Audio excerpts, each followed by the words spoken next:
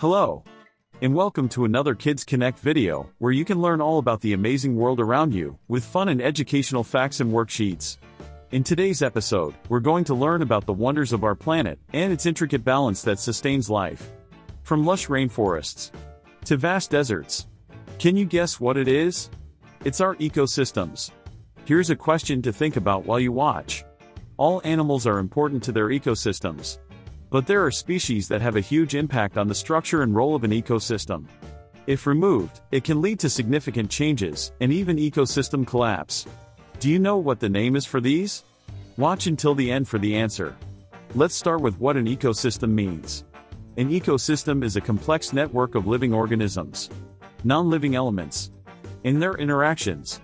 It encompasses all the plants, animals, microorganisms, and their surrounding habitat, including the air, water, soil, and other natural elements.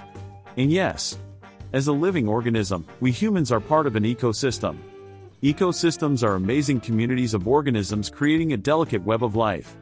Each component is crucial in maintaining balance, from the tiniest microbes to the largest predators. For example, plants convert sunlight into energy through photosynthesis, providing food and oxygen for other organisms. Herbivores then feed on plants. Carnivores hunt herbivores. And decomposers break down dead organic matter, recycling nutrients back into the ecosystem. There are many types of ecosystems found across our planet, each with unique characteristics and species compositions. Let's look closer at terrestrial, aquatic, polar, mountain, and urban ecosystems.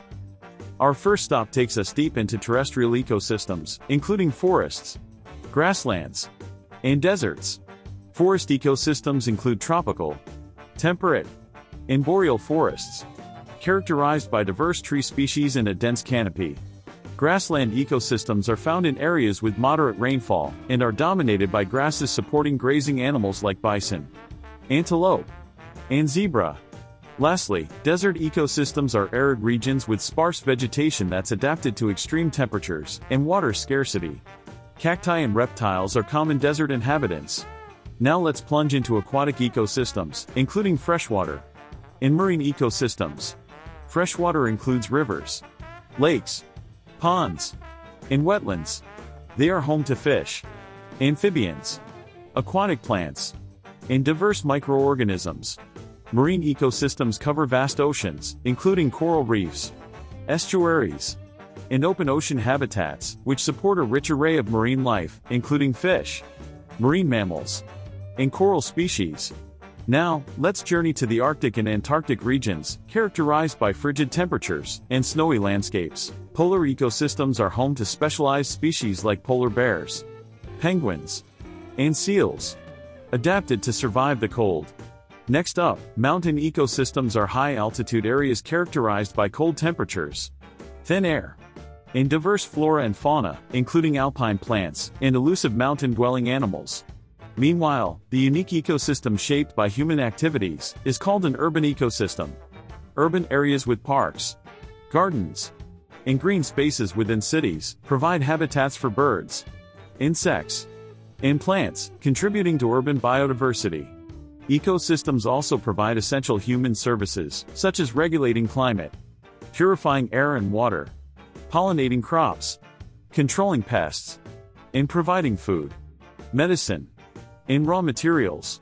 But, the dynamics of ecosystems have changed rapidly in a few centuries, due to climate change, and human activities like deforestation, pollution, and habitat destruction.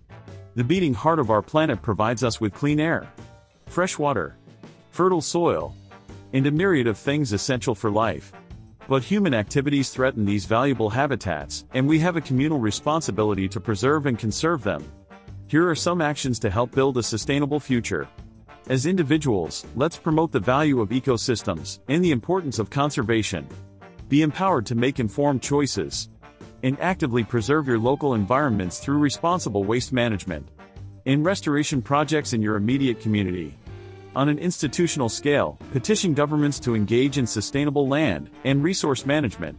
Establishing protected areas such as national parks, wildlife sanctuaries, and marine reserves is a fundamental conservation measure. Other steps include sustainable agriculture, forestry, and fishery practices to minimize negative impacts on ecosystems.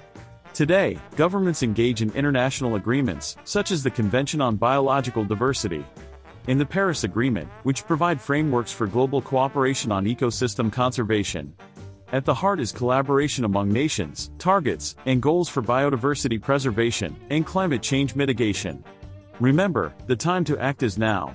Together, we can be responsible stewards of our ecosystems and ensure a brighter and greener future for all. And now for the answer you've been waiting for. The name of important species in an ecosystem is keystone species, due to their significant impact on balance and stability. Examples include sea otters, which prey on sea urchins, which in turn help maintain the health and survival of kelp forests. Likewise, beavers are known as nature's architects, because they build dams and create wetlands. That's it for today. If you enjoyed this lesson, visit KidsKonnect for fun worksheets on many more natural science topics. Don't forget to like this video and subscribe to our channel to be the first to know about new content. See you in the next video.